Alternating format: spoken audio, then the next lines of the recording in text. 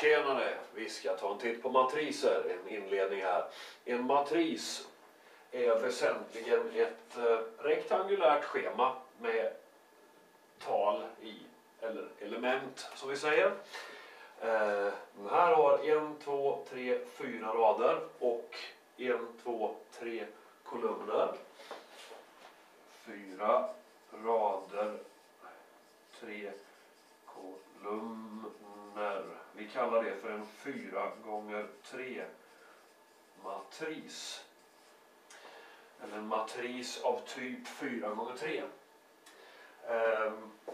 Vill man allmänt beteckna de här elementen och känna igen dem, så gör man det med index. Här. Och det här A32 då betyder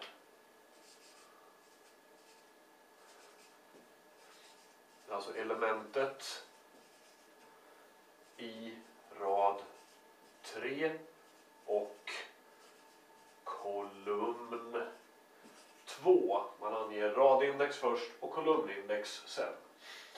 Vi kan ta en annan matris här.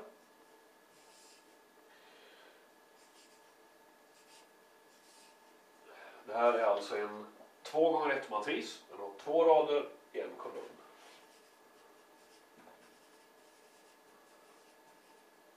Och vi tar ytterligare en matris kanske här så.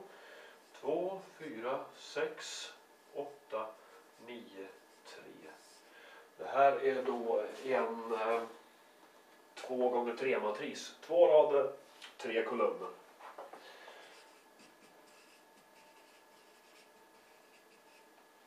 I följande klipp ska vi kolla på hur man räknar med matriser.